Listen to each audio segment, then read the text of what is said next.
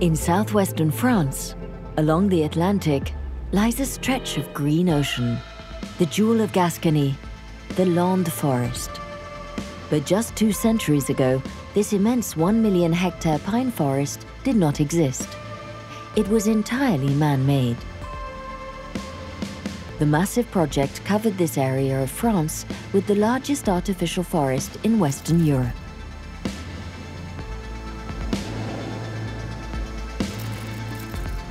Since its creation in the 19th century, this enormous plantation was meant to play a key role in French industry.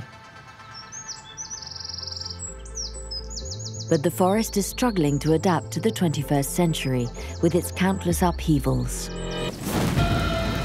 Without human intervention, it won't survive. And this dependence is weighing heavier and heavier on the tens of thousands of foresters who live off its timber. Today, more than ever, the forest needs to be reinvented, to strike a balance in a changing world. But man is at the heart of the Landes forest. Will he manage to rise to the challenge?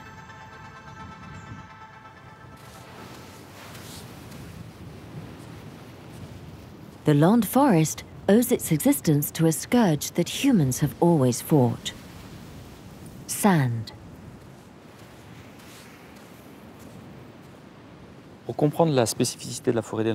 To understand what's so unique about the Landes forest in Gascony, the dune of Pilat offers a good perspective because it's highly symbolic.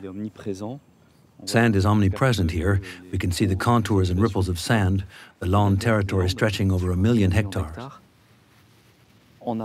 You've got water to the west, the ocean with its mild, damp climate that bathes the entire region, and you've got the wind.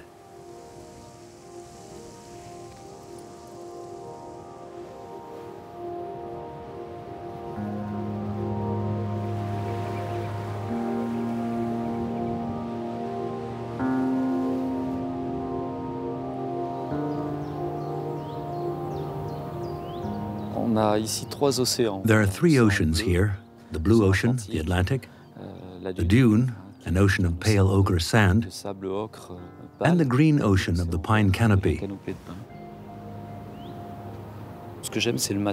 I love that time early in the morning or late at night when the dune has been swept clean of all traces.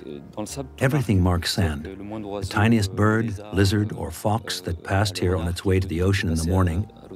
Each creature leaves traces on the dune. The dune is a book where we can read everything that happened during the night.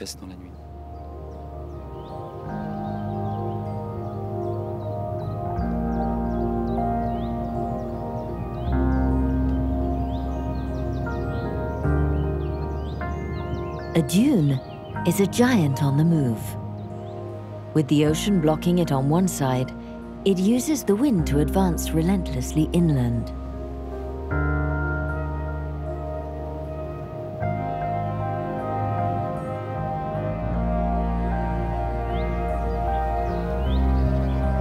Two centuries ago, there was nothing here to stop it. The sand advanced up to 40 meters inland per year, swallowing up swamps and pastures, houses and villages as it went.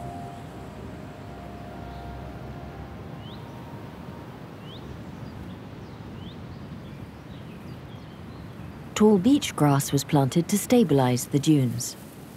But it wasn't enough to halt the unstoppable daily progression.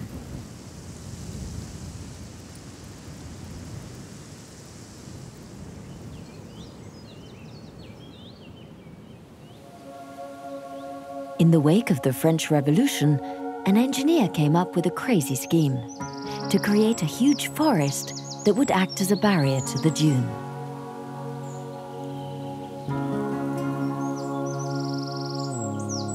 The tree he had in mind was an indigenous variety that was perfectly adapted to the sandy soil and climate of Aquitaine: the maritime pine.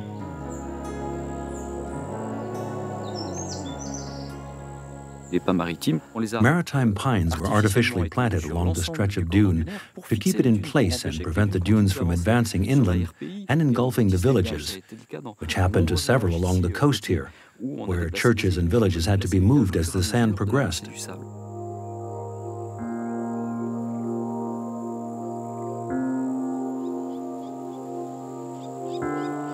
Once we pass the handful of villages sprinkling the Landes coast, we find an immense heath, a wetland of which only a few vestiges remain.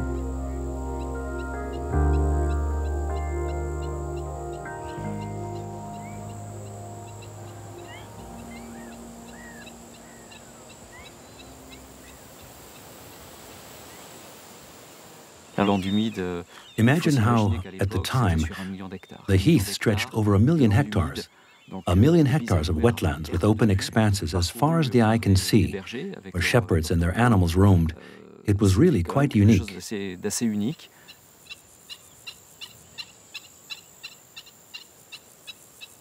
This immense marshy plain had a bad reputation. It was the presumed source of countless illnesses, earning it the nickname of unhealthy desert. But what convinced Napoleon III to plant millions of pine trees in the Landes had nothing to do with hygiene. It may sound rather simplistic, but it was purely commercial. We all know the saying, if you want to kill your dog, blame rabies. The heartlands of the Landes were blamed for every evil: malaria, disease, a range of afflictions. It was said people lived poorly here, but actually there was an entire functioning culture. And they took a rural pastoral economy with its culture and way of life and turned it into a forest culture.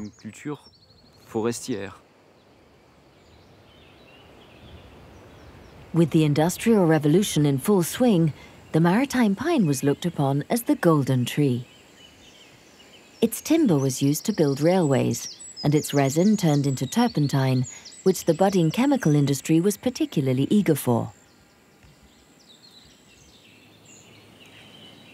In 1857, a gigantic planting scheme began that would radically change the culture and economy of the entire region.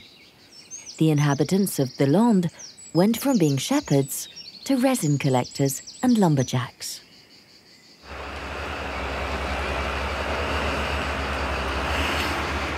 A 150 years after its creation, the pine forest is still the driving economic force in Aquitaine. The extraction of resin, which became too costly in terms of manpower, has been replaced by timber operations for building and the paper industry. The timber sector currently employs over 30,000 people and provides France's industry with nearly half the wood it needs.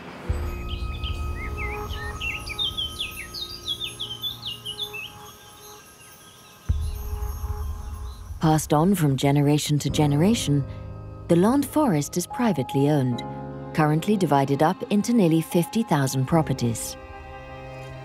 Jean Juillon is 72. He comes from one of the oldest families involved in exploiting the Landes forest. I have memories of coming here with my grandfather for the first time.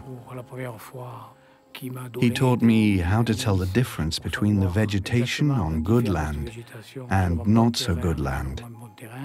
He taught me a lot. From the 60s to the 80s, the forest was a busy place. There were resin collectors, lumberjacks. They felled the trees by hand, so there were lots of them. The forest was a lively place. You heard shouts, singing. You'd see people walking everywhere in it. Everyone would call out. The ambience was very pleasant.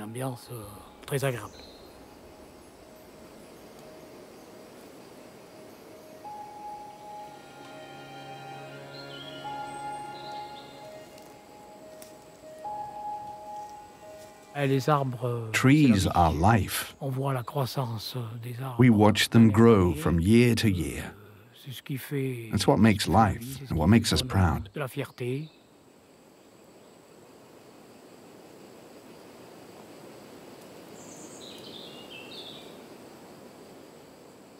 These trees are 65 years old and were planted by our ancestors, our fathers. My grandfather also helped plant these. I was young and I saw him plant here.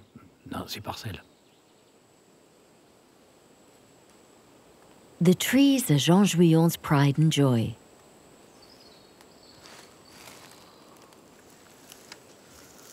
A sense he has passed on to his son, Jasmin, who'll soon take over the operation. The two of them are marking trees in a plot of land to prepare for thinning. The other one's nicer. Here's the nicest one.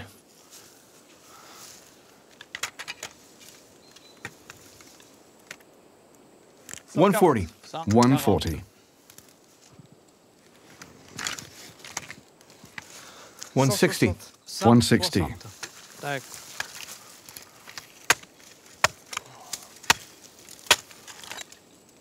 Lots of branches. Yes, there are. There are a few like that. There's 1 meter, over 1 meter less compared to the other. See? Look at the difference. Thinning gives the trees vitality. You start with 1,250 pines per hectare and end up 60 years later with 250 or 300 per hectare. It gives them light and lets them grow big and tall. It's indispensable because without light, the pines would stagnate, like all plants.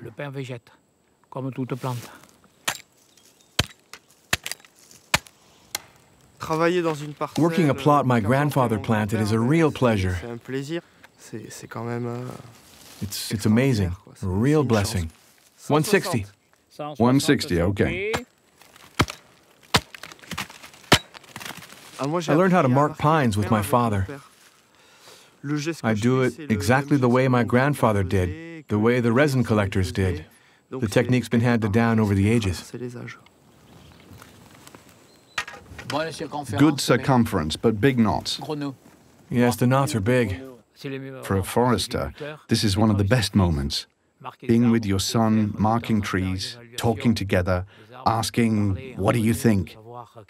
It's satisfying for us. The payoff is beautiful pines with nice trunks. In the Landes, every tree farmer's main concern is increasing the profitability of their land. In other words, producing the best pines, perfectly straight and without too many branches. To do so, they endeavor to improve the variety.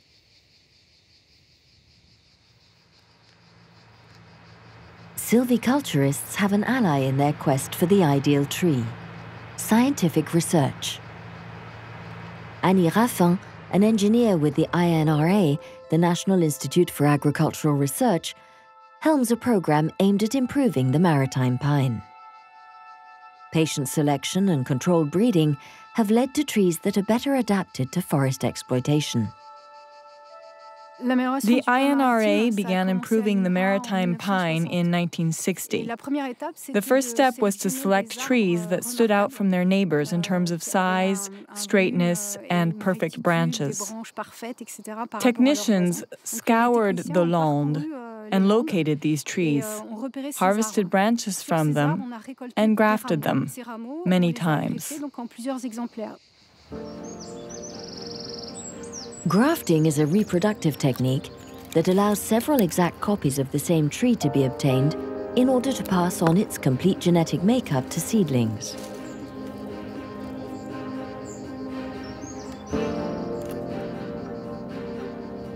By grafting branches from the best adult pines, their qualities can be widely distributed.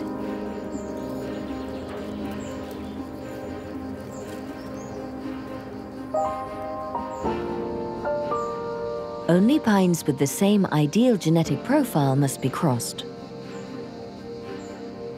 A lot of hard work goes into selective reproduction, which has nothing to do with nature.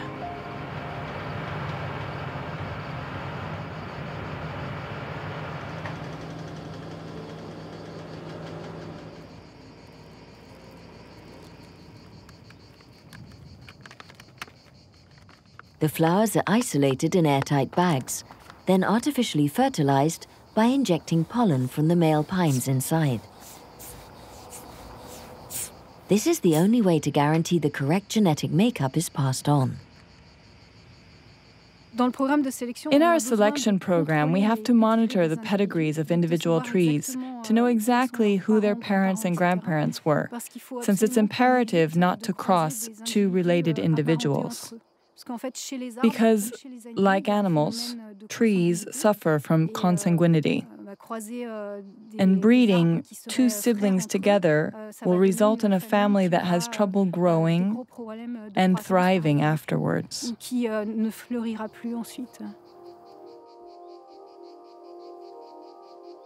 But before the right crossbreedings can be performed, specimens with the perfect profile must be located.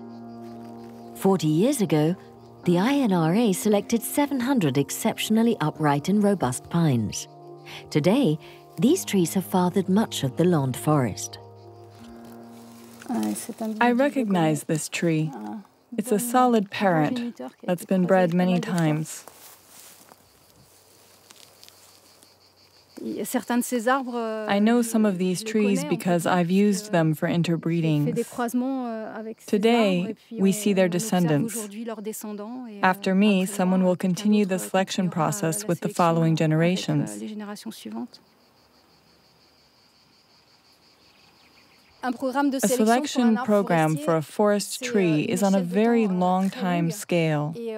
Between the time we cross two good parents and the time the best descendants are ready in an improved variety, it can take 20 years for a complete selection cycle. That means that today, we are already looking into trees that will be able to grow in the climate of 2050. The goal is to provide the tree farmer with improved varieties, improved for growth, straightness, adaptation to environmental conditions, in a way that supports lumber production in Aquitaine.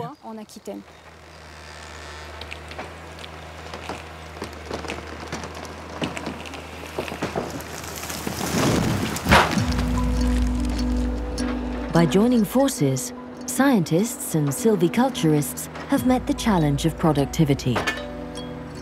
Whereas at the start of the 20th century, it took 60 years before the pines were ready to be cut, today they reach maturity after 40 years.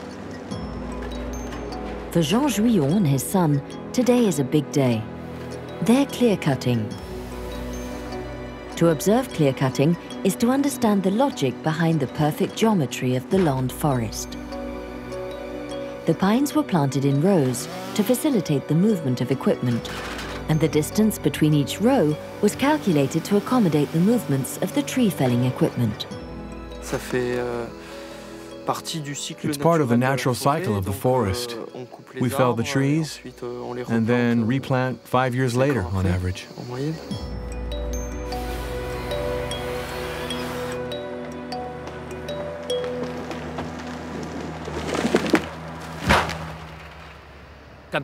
Clearing a forest after you've spent time marking the trees is satisfying. But later when you see the bare land, it gives you a little pang. It doesn't last more than a month, the time it takes to replant. Once you replant, you don't think about it anymore. The alternation of thinning, clear-cutting and replanting sets the tempo in this forest operation. Without constant human attention, the forest is vulnerable. Left to its own devices, disaster ensues. 1949, the war had forced tree farmers off their land, and few had returned. The forest was cluttered with dead wood and undergrowth. That summer was particularly dry, and the people here today remember what ensued. The fire destroyed nearly half the forest and claimed 82 lives. But the lesson wasn't lost, and 60 years later, the Landes forest is considered a model in firefighting tactics. Our mission is to cut the right flank of the fire and put out the tip, okay? Firemen train every day in order to be prepared. Dozens of watchtowers have been built, and 500 strategically placed wells provide firefighters with the water they need. The concerted action of public authorities and foresters has created 28,000 kilometers of trails that firefighters use on practically a daily basis. Since the system has been in place, the number of fires has dropped considerably.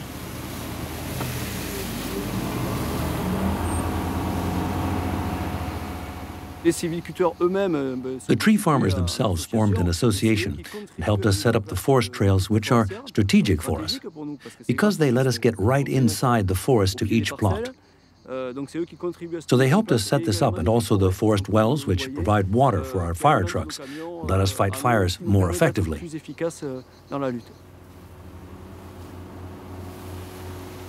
The results obtained by the close cooperation between silviculturists and firefighters prove it's possible to solve the complex problems a forest the size of the Landes presents.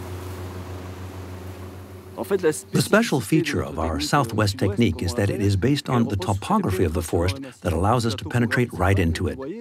The forest is relatively maintained and relatively flat, so the trucks can drive through the undergrowth. They can go where the fire is, unlike other forest fighting techniques, notably in the southeast, where the topography forces you to wait for the fire on trails and paths and try to stop it at those spots.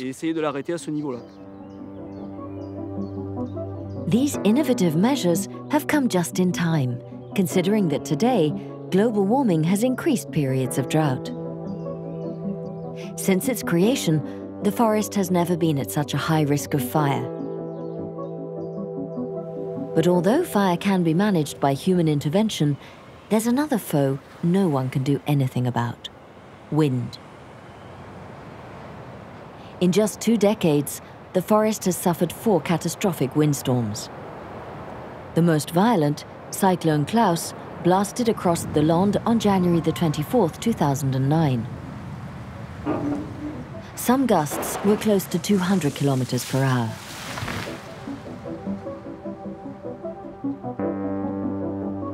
The consequences were tragic: 12 casualties and nearly 400,000 hectares of forest destroyed. The destructive power of the wind was multiplied by another factor: the dampness of the ground in winter. In soil softened by rain, the wind toppled the trees one on top of the other, and they fell like dominoes.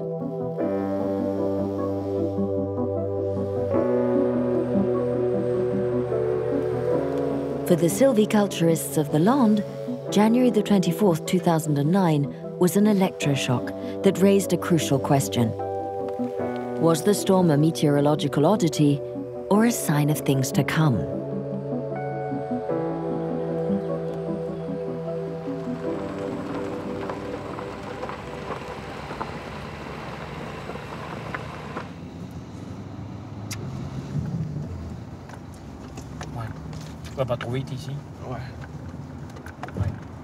Each time Jean Juillon returns to a plot of land which still hasn't been replanted, he recalls that terrible night where he nearly lost everything.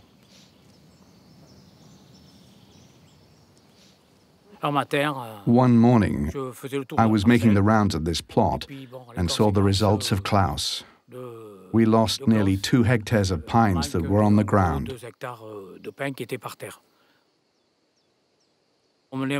We were devastated when we saw the trees down, broken. It was a sight we'd never seen, a war scene, a peculiar sight that's hard to accept. We didn't know what to do, whether we should continue our operation like before. At first, I had doubts. Since the storm of 2009, all the Landes foresters have had doubts.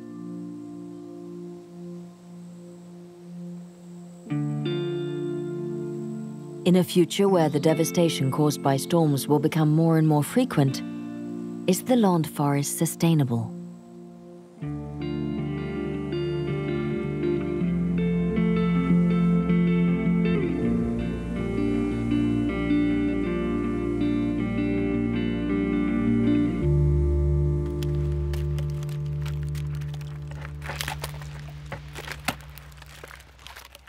To determine why the damage was so extreme in the Landes, scientists wanted to take a closer look at the maritime pine, and particularly its roots.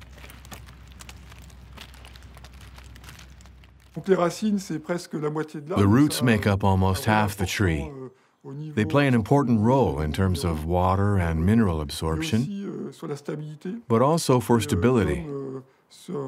In the Landes, and even in Europe, stability is a major problem because it's the greatest cause of damage in forests, more so than insects or fire.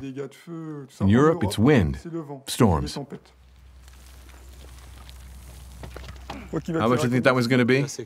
With that circumference and height, 2 or 3 tons? Engineers with the INRA have set up tests to understand a fundamental feature: the maritime pine's ability to resist wind. These winches are able to tear out trees the way gale winds would.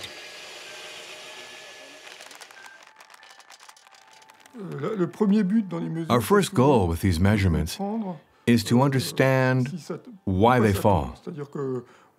We had huge amounts of damage in our forest with the trees that fell, and we want to understand how they fall and what factors make a tree fall more easily or not. Is it genetic? Is it the way it's been planted?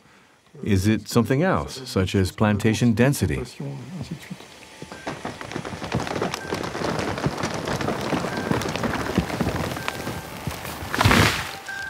Uprooting the trees also gives insight into the soil structure of the Landes forest. The soil is loose and sandy and doesn't provide much grip for the pine roots, whose development is limited by the very shallow phreatic zone in these former marshlands. But another phenomenon also explains the weak anchoring of the maritime pine. A rock-hard layer that has accumulated over the centuries beneath the action of the rainwater washing the sand. Allios, a type of sandstone. Allios acts like a mineral shield between 40 centimeters and a meter deep that the pine roots can't manage to pierce through.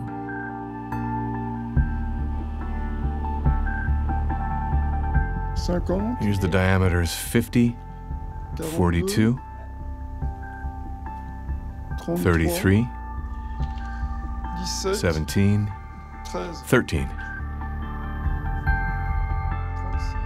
A computer model of the root system gives a better understanding of how maritime pines adapt to the constraints of the Landes soil. The tree's main root, called the taproot, is quickly blocked by allios, while lateral roots develop horizontally just a few centimeters below the surface. The roots of the tree stop growing within its first few years. In the Landes forest, it's not uncommon that a tree standing 50 meters tall is only anchored a few dozen centimeters deep in the soil.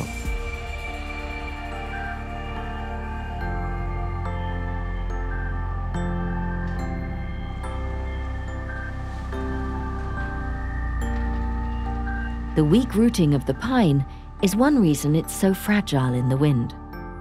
But it's not the only reason.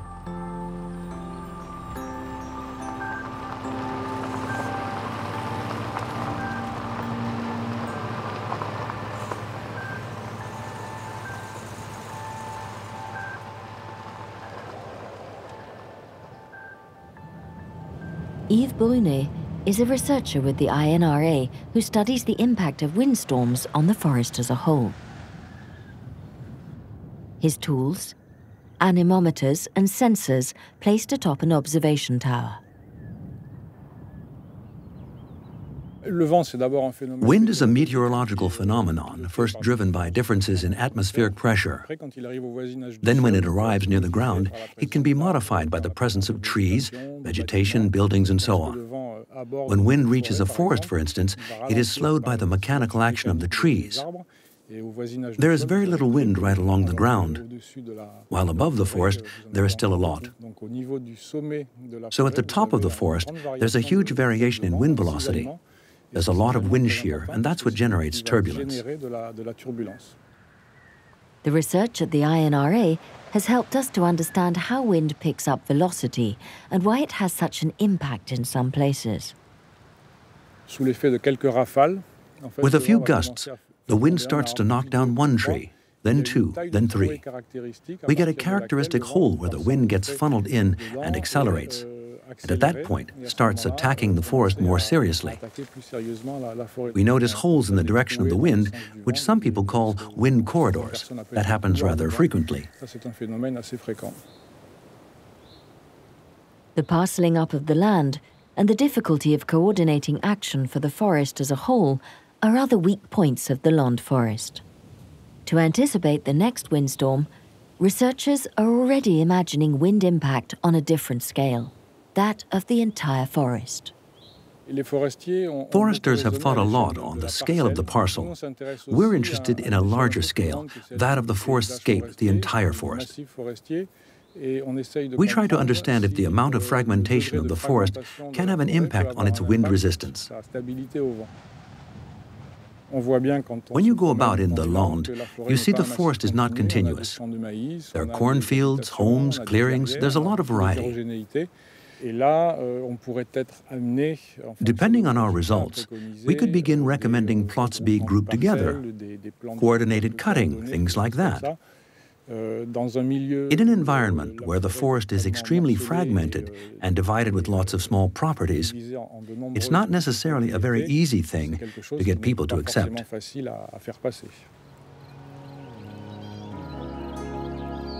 While climate upheavals concern all foresters, some of them are even starting to reconsider the very basis of the Landes forest itself. Jacques Azera, owner of 200 hectares of forest, is one of them. The night of the cyclone, I immediately realized that I was going to have to change something if I wanted to remain in the forestry business. Concerned by the losses caused by windstorms, Jacques Azera has considered every alternative strategy. One alone has retained his attention: pro-silva silviculture, based on forest management that respects natural processes of forest growth and regeneration. But natural forest means several varieties of trees in the same plot of land, a principle that goes against the purpose of the Landes forest, founded on the monoculture of maritime pines.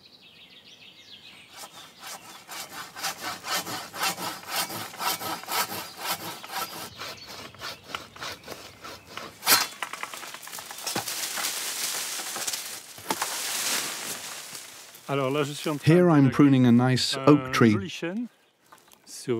It's on a plot of my land which contains a healthy mix of varieties. We have the oak here, but a little further on there are pines and a few ash, a relatively large blend of varieties. Broadleafs have a very important influence on how a forest functions. For instance, in a forest of maritime pines, even just a few broadleafs will help enrich the soil a bit. In other words, broadleafs develop when the soil is a little more fertile than next door. And then once they're there, their presence improves the quality of the soil. So having them improves the conditions for growing maritime pines. Let's bear in mind that in this region, the maritime pine is the largest variety for almost every tree farmer, and that's why a very powerful commercial and industrial sector exists.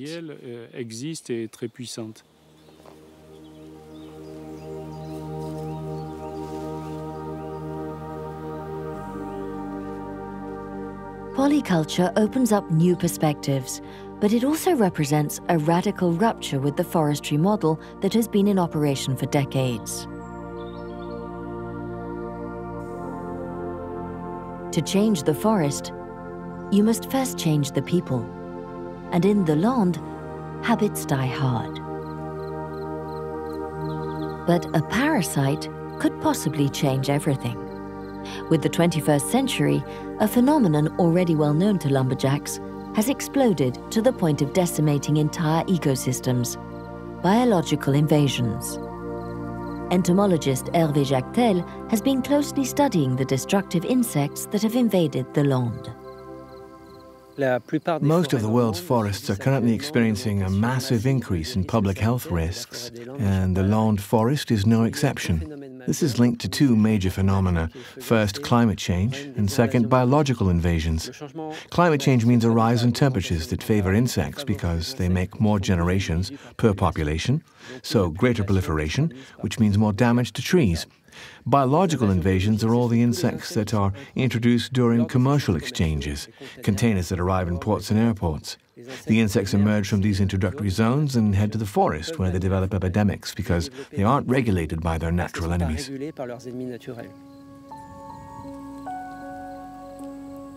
Heading up the list of the pine forest's enemies is a parasite well known to tree farmers, the pine processionary caterpillar. The Landes forest is the ideal environment for this fearsome herbivore. The maritime pine is perfect, as conifers are the habitat of choice for these voracious insects. They spin their cocoons in the branches and feed on its needles. Colonies of pine processionaries weaken the trees they infest by devouring their leaves each day. Even if the tree doesn't die, it's weakened by the attack. It develops poorly and becomes an easy prey for other pests.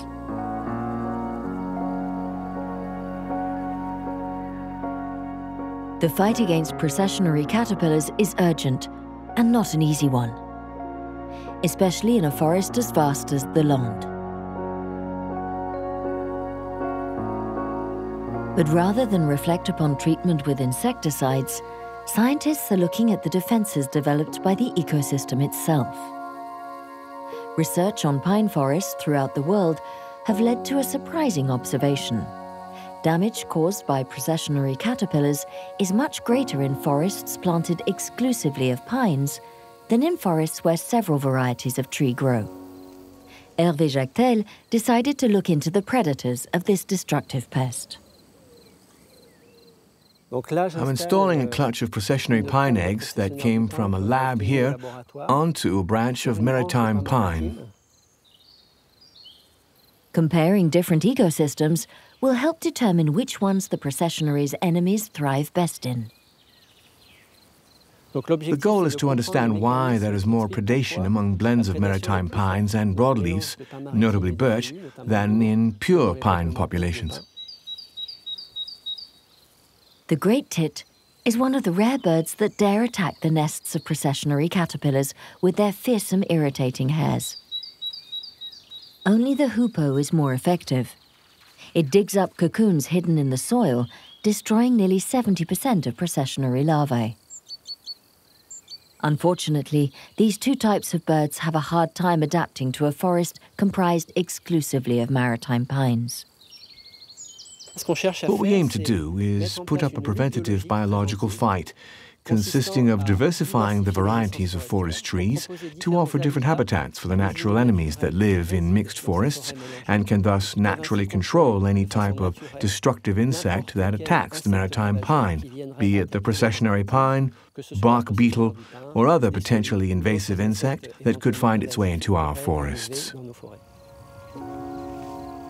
Although the processionary caterpillar makes foresters nervous, the threat of an even more voracious parasite looms over the Landes forest, the pine wilt nematode. This microscopic worm has already decimated entire forests in Japan. It penetrates the tree itself and dries it up by blocking the circulation of water. Today, it has arrived at the threshold of Europe. It travels in the abdomen of certain longhorn beetles, which are already here. One of them is the monocamus, or soya beetle. Soyas are what we call insect vectors of the nematode. The nematode may be exotic from China, but the vector, the insect, has always been present in Europe. It's indigenous. The pine wilt nematode is currently only in Portugal, where it was introduced and discovered in 1999. It multiplies extremely fast, a generation every 5 days, and it can kill a tree within 3 weeks. It's very important for us to estimate the soya's movements, to know how quickly the nematode can spread. We determined the soya beetle has an extraordinary flight capacity, up to 40 kilometers per generation. That means the front can advance by 40 kilometers a year, which explains that it will gradually reach Spain and arrive in France sooner or later. In Portugal, despite control measures, chemical treatments, and the establishment of safety zones, the nematode has spread throughout the entire country in 5 years. For the Landes, there is only one potential defense: boost the forest's resistance by diversifying it. We now know that mixed forests with several varieties of tree have a lot more advantages than simply controlling pests. For example, they're often more productive, more resistant to drought. They're also home to greater biodiversity. They're often more inviting for people too. So there are many advantages to silviculture that isn't based on a monoculture, but that associates different tree varieties. When the Landes forest was created, biodiversity wasn't on the agenda yet. And perhaps that is the forest's Achilles heel. The coastal forests that were planted in the 19th century are monospecific, mainly with maritime pines and a relatively modest understory with a bit of heather, some ferns, and a few strawberry trees. But it lacks compartments of the ecosystem, so these forests are relatively more sensitive. A more diverse forest has huge ecological advantages. But in the eyes of forest operators, the determinating factor of these more natural foresting practices remain the increase in profitability.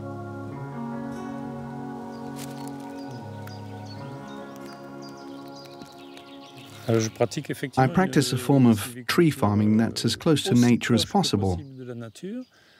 What that means is I consider the ecosystem to be my real production tool. It isn't the tractors I take into the forest that are going to harm and damage it. If I manage to have ecosystems that are in their most natural state possible, that's where they'll be the most effective and productive. My concerns are economic. I aim to live off my forest. But to do so, I can't ignore the conditions of growth, the soil, the climate, the wildlife there, plant diversity. It's all one big whole. In the end, if all that is working well, my earnings are improved. My production goals are what is the highest, the most noble, the most profitable type of wood. Knowing that a tree you've known, that you've raised, cut and sold or used yourself, knowing that that tree has become timber and is now part of a house or a piece of furniture, a stairway or desk. Now, obviously, that's highly satisfying.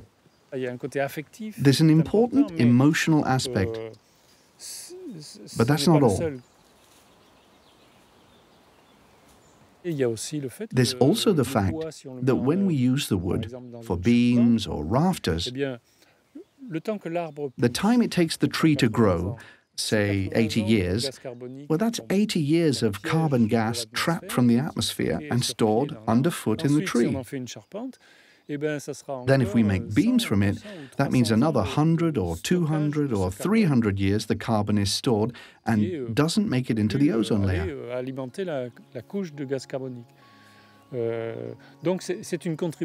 So it's an important contribution to the climate, to the evolution of our societies.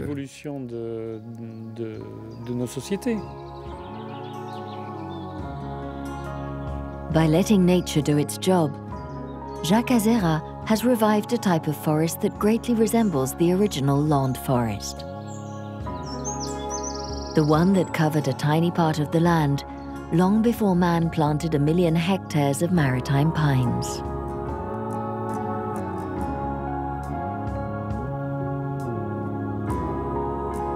Only a few islets of this ancient forest ecosystem remain around the dune. One of its last vestiges lies in the north of the region, near Cousso Pond.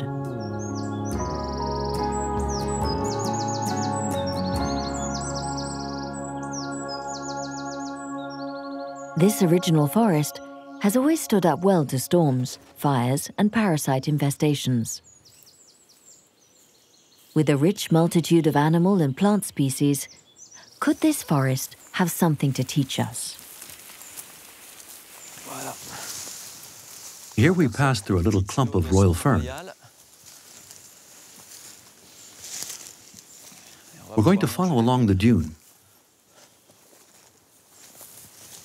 To the right are eagle ferns, which are found everywhere in the land forest. Royal ferns are more rare and restricted to cool, damp areas. They lend a bit of a tropical aspect.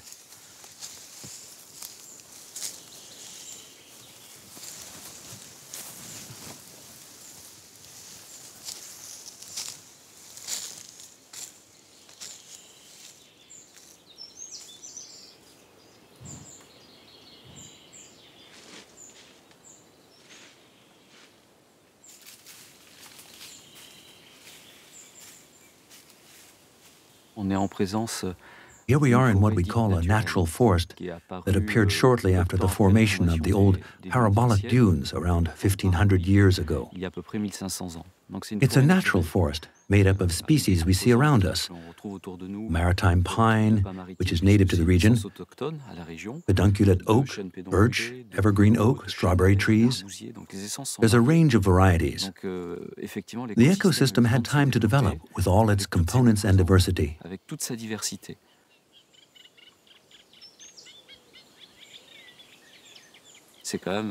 It's an asset because these are living forests, forests in which we find several classes of vertebrates and invertebrates, so an abundance of animal and plant life. And that is indeed a plus. In this original islet, the forest contains all the elements necessary for its balance. Thanks to them, it has better withstood storms and parasite infestations and has spontaneously regenerated after fires. It is man's responsibility to guarantee the future of the artificial pine forest he created. The diversification of tree varieties is not the only solution to these problems, but it is time to understand that to fully realize the potential of the land forest, be it ecological or economical, man has everything to learn from the complex and perfect equation created by nature itself.